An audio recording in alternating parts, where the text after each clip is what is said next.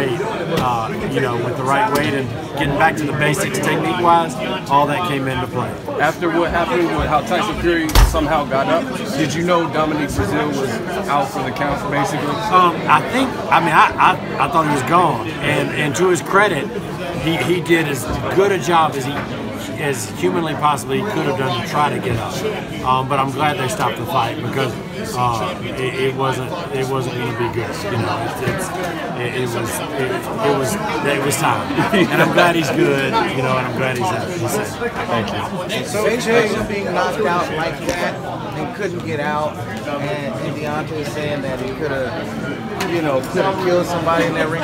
Do you think if they would have continued that fight, it would have been some serious damage to? Well, anytime you got a guy like Deontay Wilder and you're not in a proper state of mind, you know, you're half concussed or maybe fully concussed, and he's coming at you. Especially, and that's the thing people don't understand. You know, oh, he's wild, he's this, he's that. But if you really look at it, it's only when a guy's hurt that Deontay throws unorthodox punches. And you got to understand, when you're hurt, it's like being dizzy. When you're dizzy, you can defend against punches that you've seen 1,000 times a lot better than you can defend. Like if you're thinking like this and all of a sudden stuff's coming from here and here and here, very hard to defend, as opposed to, all right, I'm gonna stay in the pocket, I'm gonna shell up, and maybe I can pick off enough of these to clear my head. With Deontay, that ain't happening. You know, he's coming from anywhere and everywhere, and there's really no answer for it. So that's the part that the general public doesn't get. Oh, he's wild. They're not seeing the 1-2 that knocks Tavern down, you know, in the second fight. They're not seeing the punch that, you know, if Breazeale got up and Deontay went at him unorthodox, they would have forgotten what you just saw, which was technically very sound 1-2. Jay, break down the knockout. Why was he able to land that punch?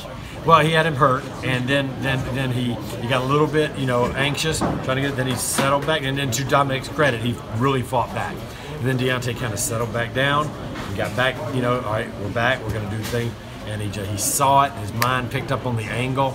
There's a million things going on in a fight that the average viewer probably doesn't see, just in terms of spacing and timing and distance, and that's what Shelley was talking about. Like he lined him up. Deontay was just like a half step to Deontay's right, which the angle was just it wouldn't have been, the angle wouldn't have been there. It wasn't there 3 seconds before. It wouldn't have been there 2 seconds after. It was just that. There it is, kind of thing. And when that landed, did you know? I knew, you know, when Breazeale came out and he got hit, and he said, "You ain't got nothing," or whatever it was. He said, then he got hit again. He said, "You know, there ain't nothing to that." I was like, okay, this is not going to last long because that's the way punching power is. They say getting hit by George Foreman, which is kind of a slower. They say getting hit by George Foreman was like getting hit by a Mack truck at 35 miles an hour. Like you feel every inch of the pain. Getting hit by Mike Tyson is like getting hit by a bullet. It doesn't hurt. You're just on the ground and your body doesn't work. You know, you can't move. Deontay's more the speed power.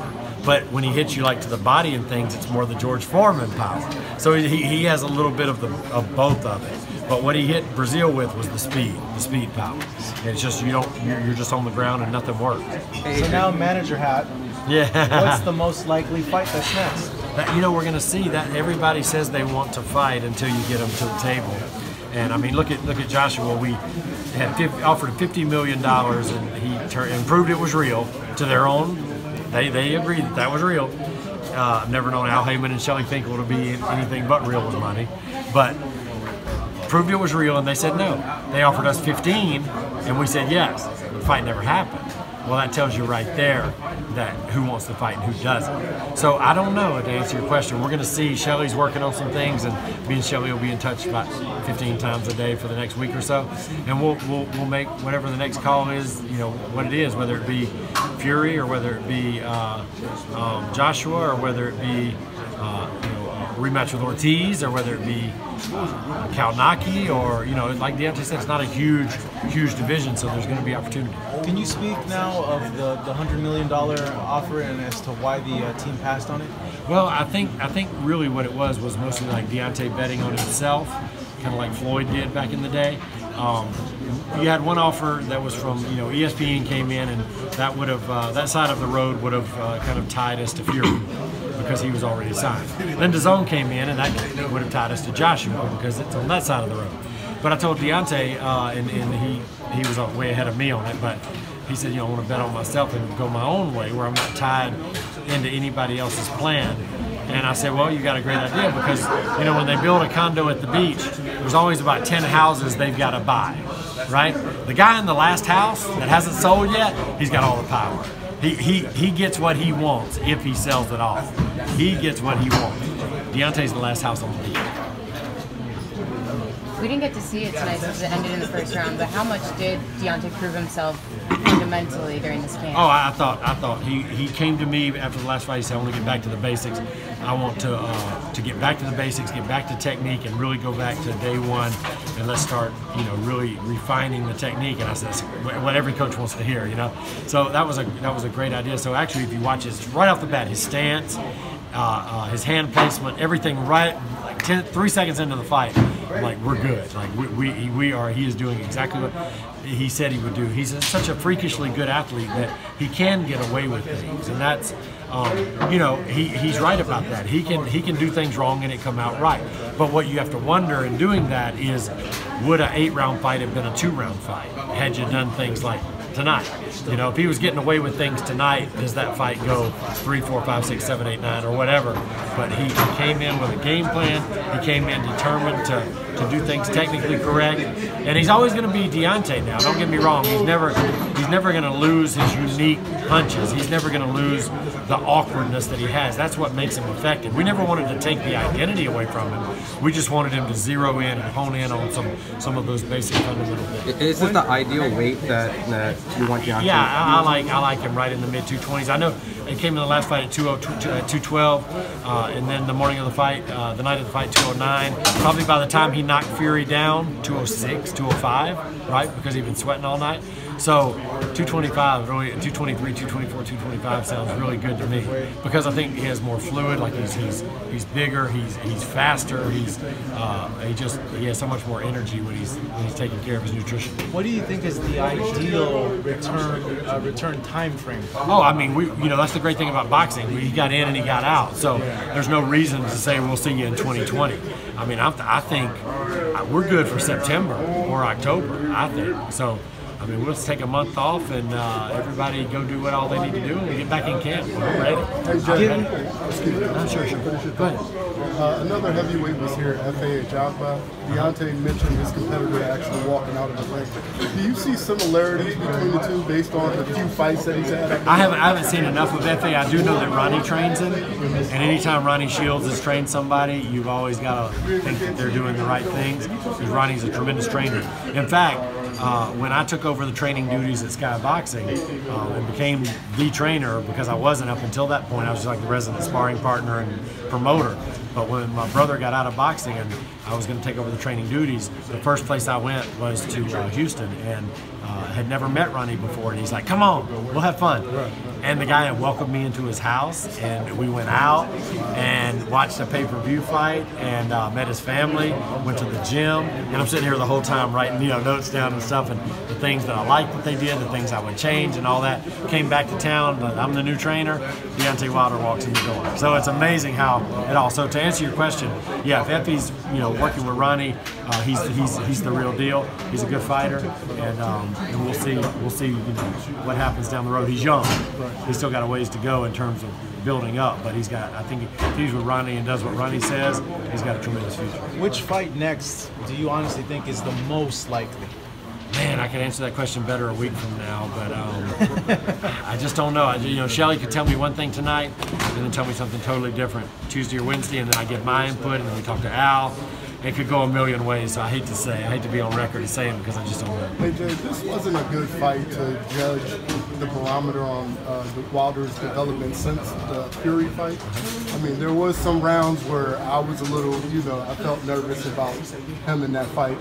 Has there been any changes or anything that you do differently in the gym or during training? No, we didn't change the team or anything. We just went back to the basics. That was the main thing is we got back. We literally got back to hand placement and stance and the upper body movement and starting and finishing everything in your stance and finishing everything you throw and finish with a defensive movement so you're not there to get hit with a receipt.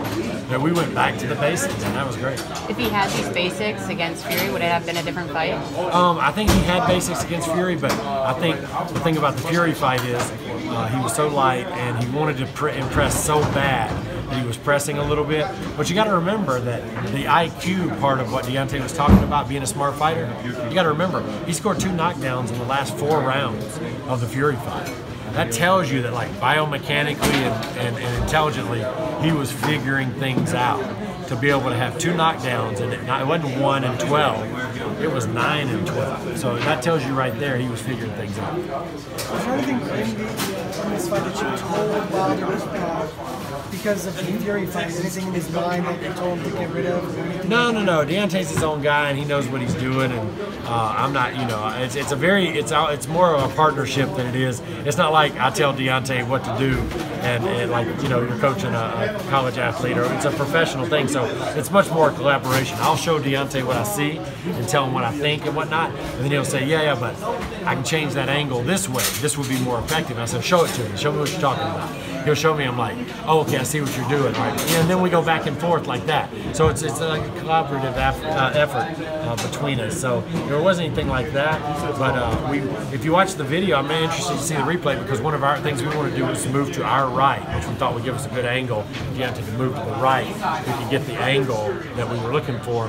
And Breazeale came right out and immediately moved this way, which was apparently their game plan was to make Deontay move to Deontay's right, which was kind of, I was like, hey, this is great. Like, this is right up our alley. They're doing right. They're giving us just what we want. You okay? Yeah. To your own devices. leave you to the wolves. Yeah, you're good. To the wolves. We're good. Good job. One more, Jay.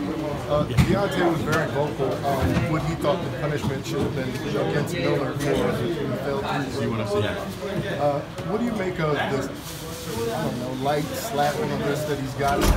Well, I mean, my point of view, and I don't even know what Deontay said, but I'll just tell you what I think. My point of view is, it's such a dangerous sport. It's not like if you cheat and take performance-enhancing drugs, swimming or running, you maybe shave a couple of milliseconds off your time. You may be costing the guy that you beat some endorsement dollars or whatever because you beat him.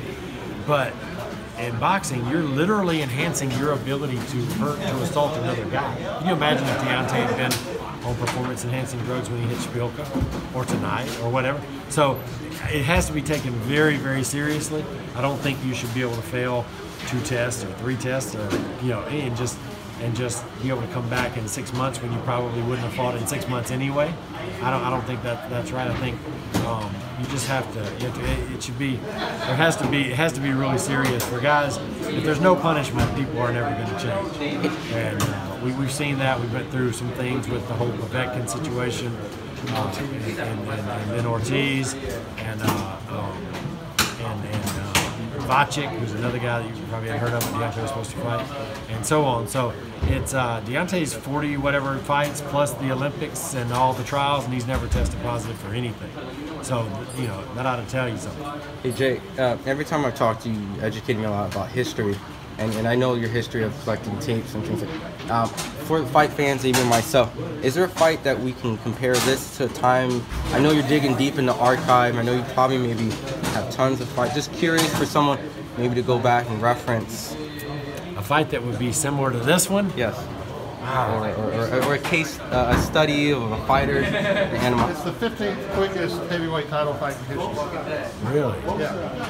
I mean, wow. Joe Louis, the second time he fought Max Schmeling, I'm bringing up Joe Louis because he's an Alabama guy, but the second time he fought Max Schmeling, he went out with the kind of purpose that Deontay had tonight. Now, Joe Louis had the world on his shoulders because of the whole World War II, American versus German. They actually wound up being friends all throughout their lives. But that night, and the fact that Schmeling had knocked him out, but the second fight, Joe knocked him out in less than a minute and a half. And I think he broke his rib and broke maybe his back. And went and visited him in the hospital. So I'm trying to kind of connect all all the things that Deontay, all yeah. that. So I guess that'd be the closest thing I could think of, be Lewis Schmeling too.